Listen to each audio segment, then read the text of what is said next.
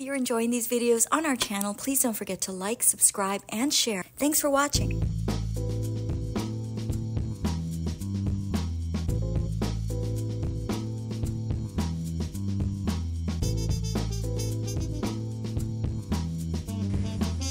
I get embarrassed easily, and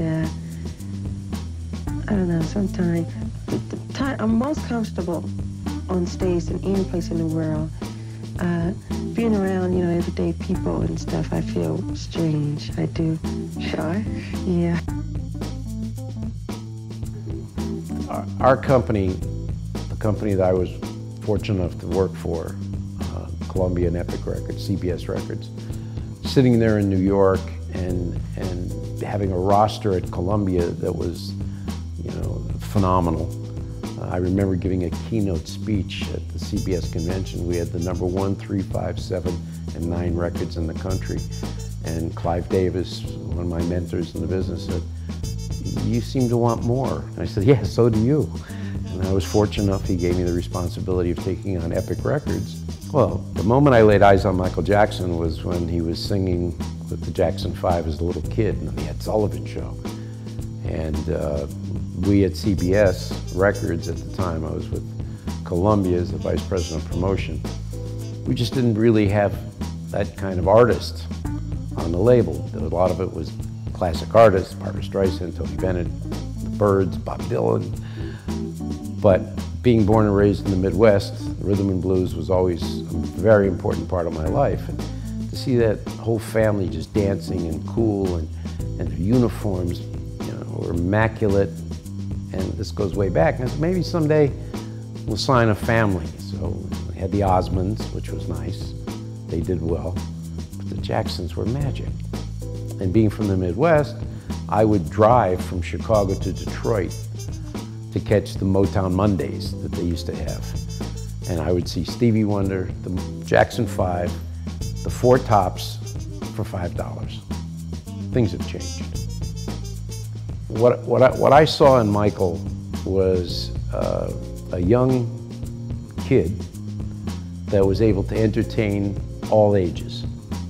I mean, I don't know the exact demographics of what he reached, but I would say just like the Beach Boys, 60 to 70-year-olds. Nobody got tired of watching him. And the magic moments came when we were at our home with our daughters there watching the 25th anniversary of Motown, and he did the moonwalk for the first time. I can still hear the scream in my young daughter's ears. You know, and that was just, you know, we were right about him, watching him, and that was how he motivated everybody, from Jermaine and Tito and Marlon and Randy. They were all energized by him in such a very special way, whatever age it was. Even when he was 5 or 6 or 7 or 8, when he was on the Sullivan Show, he was motivating people in the audience, and his fellow brothers and sisters weren't in the band then. But what I saw in the Jacksons wasn't just Michael, but Michael was the motivator. And that's kind of hard to do. You know, there was, in each group, I was not fortunate enough to be in the business in the 50s, but if you look at all those groups, whether it was Dion and the Belmonts, or the Temptations had their lead singer, and the Four Tops had their lead singer in groups, there was Michael leading at that age when he was so young. I mean, I met him when he was 19, so he had already been established. The Jacksons had already had their hit records. But there was something I felt that our company, as big as it was, which was the biggest record company in the world, Columbia Records, Epic Records, it seemed that the Jacksons, Jackson 5, hadn't put out a record in a while. And the magic of what I saw that day, of driving my car on my way home out of this ABC building, which was right next to the CBS building, there was hundreds of kids standing around the Warwick Hotel. And I just pulled my car off to the side of the road and went to the doorman, who I knew, and I said, "What's going on here?" And he said, "The Jackson 5 are upstairs, and these kids all want to meet them." And that was without a hit record for a long time. So to show you how things have changed, I went to the house phone, and I can tell you the room that they were in, room 805, things you remember. And I picked up the phone and I said, Michael Jackson, please. And they rang the room. I introduced myself as Vice President, Senior Vice President, General Manager of Epic Records. I said, I'm a big fan, I'd like to meet you. I said, I'll be right down. He came down with his dad and his dad's partner. And we just met, talked, and I asked him where they were performing, and he said they were performing in New Jersey, and then at Radio City Music Hall the next day, and it all started. When I first met him, it was kind of confusing because he was this quiet, shy, somewhat introverted individual, and he was letting his dad do a lot of the talking, and I wanted to talk to him, which we finally did when he told me that he really someday would like to do his own music.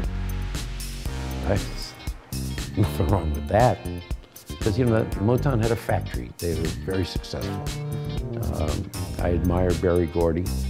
I never met him until recently at the BMI Awards when Gamble and Huff were being honored.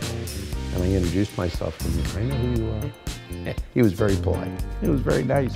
I thought he might throw something at me, but he was very nice. But the best way to answer the magic that sat there with he and I is when I invited him to the office just to come over and listen to music. Talking. What do you want to do that you haven't already done? Because I already had hit records. When he came over to my office, Michael, he came over with his dad, he came over with Richard Erins. They went and talked to the business affairs people about a deal that I would have to approve at the end. But I said, go ahead. And Michael sat with me in my office. Well, Michael was very shy. Michael was very quiet. In fact, when his dad and his partner left my office, he opened up to me. We were talking music, his likes, what he wanted to accomplish different than he had already accomplished. And that's when the magic came out, and he said he'd like to maybe produce and write his own music. Do you have any problem with that, Ron? And I said, absolutely not. That's the way he talked to me. Very specific. You know, it was like, yeah, Mike. I called him, yeah, Mike. Can I call you Mike? He goes, yeah. I said, well, he was like, that was this huge building. It was a CBS building, Columbia and Epic Records. It was a huge company, and there he is sitting, talking with me. So I moved immediately from behind my desk and sat on the couch. He sat on a chair. I can tell you exactly where it was, in the corner on the 13th floor of the CBS building. We spent hours together. Sitting in my office, his dad was there, Joseph and Richard Erins, and I said, why don't you guys go negotiate a deal and leave Michael with me? And Michael had a big smile on his face. And they left, and then I kind of felt like he wanted to have me away from my desk. I just got that vibe. So I came from behind my big desk and sat on the couch, and we just sat there and started to talk about what would you like to do that you have not done? What goals would you like to achieve that you haven't achieved? And he said, I'd like to be in a studio and possibly write some music and pick my own material. I don't know how it worked at Motown. Maybe they picked the material for them, told them this is what you're going to record. But he wanted some freedom. I think that was the key. And with us, we're a bunch of young people, and we weren't dictating to any of the artists. We were fortunate enough, we were hitting home runs on artists that we signed. And I said, you know, Michael, you could really bring a lot of energy into this company by your family, your concerts. And this was all in a whole different conversation, sitting instead of behind my desk, on the side of my desk. He was more relaxed. It was just the right thing to do, I felt, just to sit there. It wasn't this businessman sitting there. And in those days, a lot of us wore shirts and ties to work in the CBS building. You know, it's kind of formal, and you know, I don't think he liked that. I think what he liked was I had a young staff, young people, because the success of that company was really its artists, of course, with the staff. And they were just, that's Michael Jackson. That's Michael Jackson. He's in Ron's office. He's in Ron's office. And I had an open door policy, and they were coming in just meeting him. And you could see how he enjoyed that. We're shy, you know, but I introduced them as who they were. And fortunately, I had experience on my staff. You know, there were maniacs on my staff, music junkies that were coming in there. They were trying to dance like him in my office. They just made him feel so welcome that day, for sure, in April of 1976. And I can't begin to tell you the feeling that I got that we were going to sign him if the deal made sense. But I wouldn't talk the deal to him, and I really didn't know what they were talking about down on the 11th floor. That came later. After Michael left the office, I called the business affairs people, and I said, what are they looking for? And they gave me a ridiculous deal that they wanted. And I said, I could only approve up to $1 million. That was back in 1976, that was still a lot of money. And I tried to figure out how we were going to divide, because you wanted more albums. You just don't want to give $1 million for one album. So I figured, let me fill out this deal memo. I had to sign a deal memo, and I filled it out, $333,000 an album for 3 albums. That came to $999.99. Thank you very much. Figured I had my deal. Went home, came back the next day to have Walter Yentekoff, who was then the president of the company, say, corporate would not approve the deal. Being a spoiled brat, I said, why? I said, well, word is that the president of CBS Inc. said that Ron is losing his mind because he's signing a cartoon act. Wow, you can imagine how I reacted to that. Cartoon act? Who said that? I want to go see Bill Paley, chairman of the CBS Inc., the founder of CBS. It wasn't him that said it. And I said, I'll leave this company. I want Michael Jackson, the Jacksons. Because we were signing, again, bands that people had turned down.